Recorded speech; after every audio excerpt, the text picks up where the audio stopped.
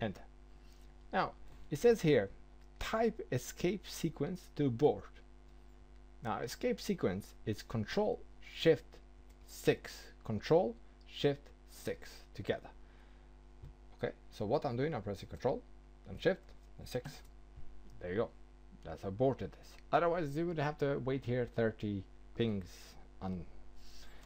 Not very good, very slow. The last one is Control C. Exit the current configuration or abort the current command. So for example, if you are in that wizard that I was saying earlier and you're not happy with it, you can press Control C to get off from that wizard. Here are some show commands: show version, show flash, show interfaces. You're gonna become more familiar with most of the show commands because, hey, we need to, if we're troubleshooting something, we need to know our show commands. Or if you don't remember your show commands, press show, type show, space, and then the question mark, and we can look what is available out there. One of them, for example, is version. Show version. With this, we can tell what router is it, what type of the router do we have, what is the operating system. So let's see, here we go. That's the operating system that we're using on the flash, C1841, and the type and the model of our router, C1841, how much memory we have, and what's our process, what's our interfaces. So 2 fast Ethernet interface, that's the default, and how much NVRAM we have, and how much flash we have. One more very important is this configuration register.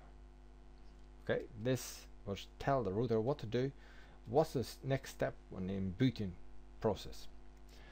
Okay, excellent. Show version, here we go, that's the command.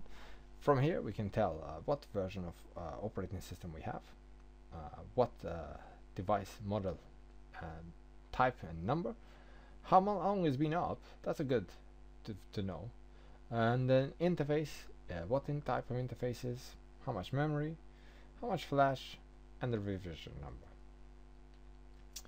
Okay, so in here we're gonna make like a small network, very small network. I'm just gonna, okay, let's make these two routers, 2 switches. So we can make switch and router. These basic startup commands are exactly the same.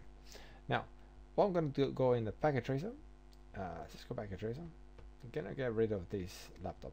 This you will use it in the real life. You can't just click on it. On a packet tracer, yeah, we can just click on it and boom, we have a router's command prompt or CLI. Okay, so I'm gonna bring a switch as well. I'm gonna connect this switch with the router, so I'm gonna use a cross straight through cable. So fast Ethernet 00 on the router, fast Ethernet 01 on the switch, and on that switch I'm gonna connect one PC. Okay, I'm gonna connect the PC with the switch, straight through again, fast Ethernet 02 and the PC. Okay, now here, just to know, there was fast Ethernet 00. The switch, we're not that much concerned, but fast Ethernet 01 on this side, and on this side was fast Ethernet 02, and the switch, the PC has a fast Ethernet. Now you can see that this interface is red, it's not working. The reason is the interfaces on the router are off by default. The interfaces on the switch are on by default. So you can see this interface on the switch is on. Router and sorry, the switch on the PC is on, it's working.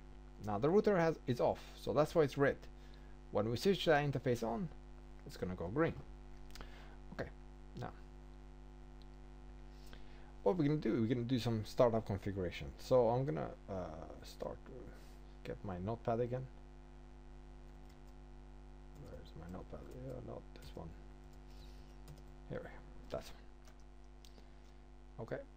But I want to just keep it like this so we can see it. Okay.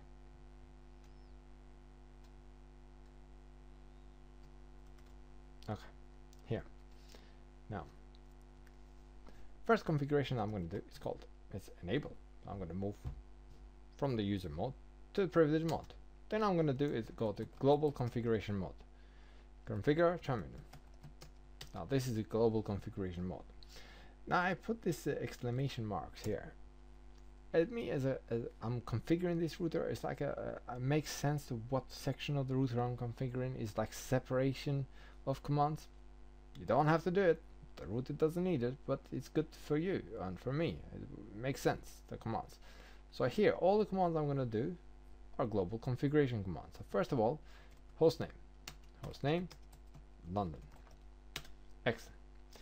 Now, we want to give a password. If somebody types enable, we want them to be challenged with the password. So first is enable password Cisco.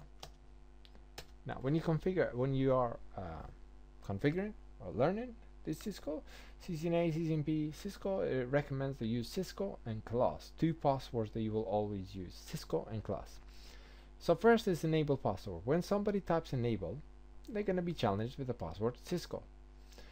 Now this password is clear text, and Cisco has replaced it with a more encrypted version, which is MD5 encrypted password.